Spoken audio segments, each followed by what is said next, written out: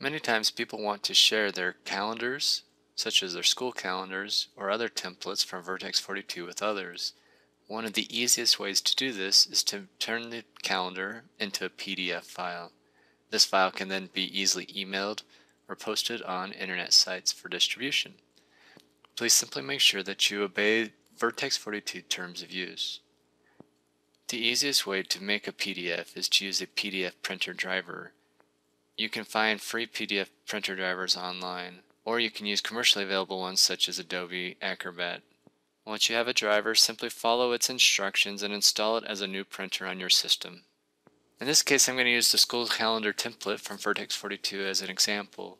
If I'd like to print a single month, let's say December 2010, I simply highlight the sheet that I would like to print, and then I go into the print setting. This can be done by going to the Office button at the top, then going to Print, and then Print. At this point, simply find and select your PDF printer driver. In this case, I'm going to use Adobe PDF, and then you simply hit OK. At this point, the file is printed over to a separate application, in this case Adobe, and it will ask me to select a location to save.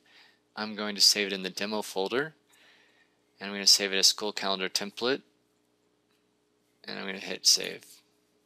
At this point, the program will create the PDF, and it will show you the result typically.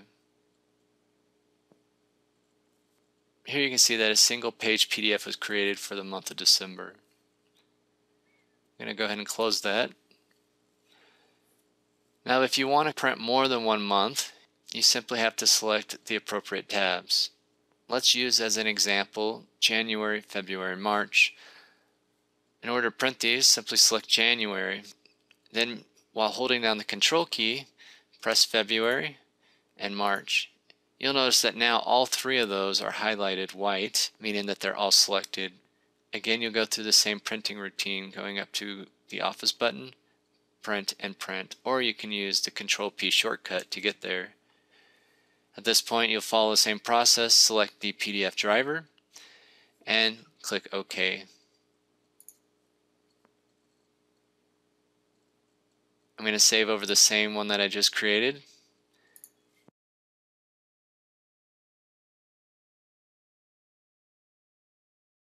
It now created a 3-page PDF for January, February, and March. The same thing can be done for all 12 months of the school year. Simply start with the first month, and then while holding down the Control key, select the other tabs.